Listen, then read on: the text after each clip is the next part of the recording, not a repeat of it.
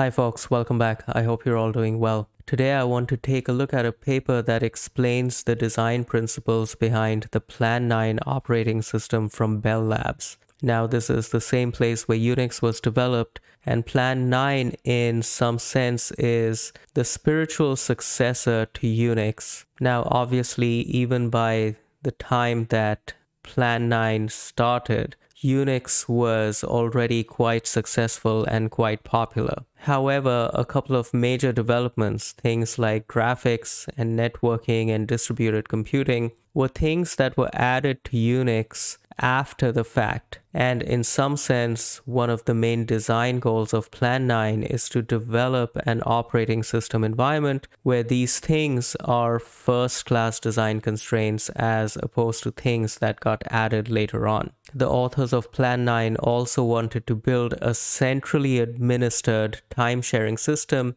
but one that was constructed out of various distributed parts. One of the core ideas they actually carried forward from Unix was the use of a file system to not just name, but also access all kinds of resources, even things that are not typically files, things like devices and so on. This is actually one of the central abstractions around which a lot of Plan 9 is built, this idea of treating literally everything as a file. The authors wanted to come up with new abstractions and see how they could use those to build a system that was qualitatively different. And so backwards compatibility with Unix and POSIX was not a design goal. Let's look at the three main design principles of Plan 9.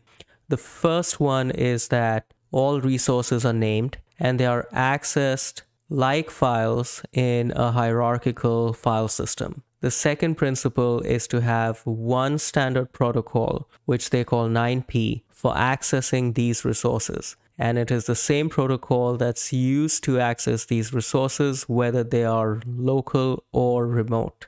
And the third design principle, which is what we use to compose things and compose a computing environment, is that various disjoint hierarchies that are provided by various different services are joined together into a single private hierarchical file namespace. So the way you construct your local private computing environment in Plan 9 is by choosing which publicly visible network resources you want to pull into your local file namespace, essentially by mounting them into your local file namespace. And once you do that, you can just treat everything as files. One example of this is how you handle processes. In Plan 9, all processes have a file entry under the /proc file system. You get information about all the processes running on your system by looking at the files under /proc, and every process has information that you can read about it by reading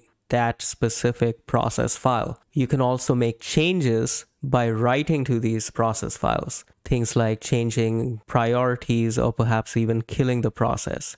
You might notice that modern Linux systems have stolen this idea from Plan 9 and have their own version of the /proc file system. Note that concerns like protection and access naturally fall out of the file system itself because each file has its own permissions. This idea is carried over to the graphical windowing system as well, which is called 8.5. Each window gets access to devices like the mouse and the bitmapped graphical display and the terminal via all these device files.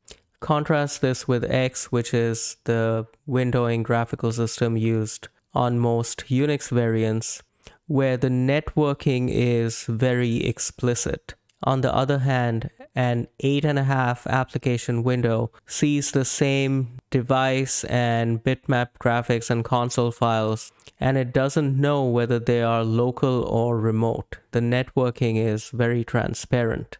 Different windows may be running programs on different machines over the network, but they all see the same namespace. In Plan 9, there is no dedicated FTP program. Instead, the way you do FTP on Plan 9 is to convert the FTP protocol into 9p. And once you've converted it to 9p, you can treat it as just any other file server and then mount it into your local file system hierarchy. And now the remote FTP server appears as just another place on your file system, and you can use all the local tools you have, all the usual tools you have like copy and grep and diff and so on this remote FTP site. You can use the same idea to use remote CPUs as well, except in this case, you're mounting your local resources into the hierarchical file system of the compute server.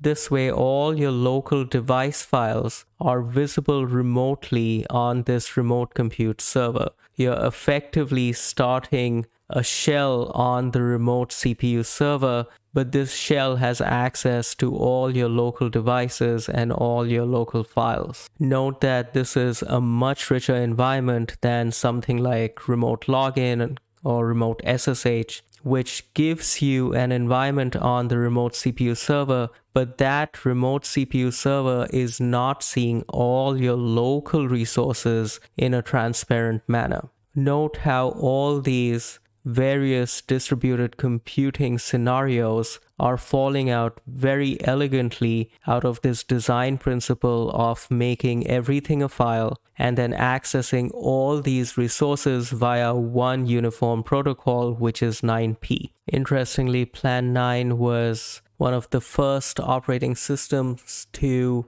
consistently and pervasively use Unicode, and they even invented the UTF encoding for Unicode. And UTF-8 is backwards compatible with ASCII and of course now is used all over the place, much beyond Plan 9 as well.